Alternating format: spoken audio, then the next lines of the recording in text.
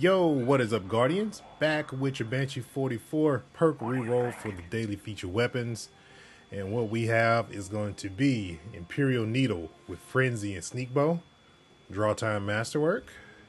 We have the Judgment of Kilgoroth with Movable Object and Wellspring, Shield Duration Masterwork.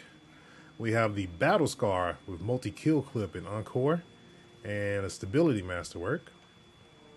We have the Farewell with Frenzy and Full Auto System with a Handling Masterwork. And on the sword side for the Warlock, we have Counterattack, Tireless Blade, and Infinite Guard. And then on the Titan and Hunter, no rolls really worth looking at. The pickups you probably want to get would be the bow or the sidearm. Really wish they would take the full auto trigger system out of the perk pool for this particular weapon where it can roll with something else, because it's not something that's really needed anymore with the full auto option in your options now to do that. But yes, please make sure you guys swing by Banshee-44 before these weapons reset tomorrow at reset. And please make sure you guys like and subscribe. If you find these videos very helpful, turn on notifications, and I will catch you Guardians on the next one.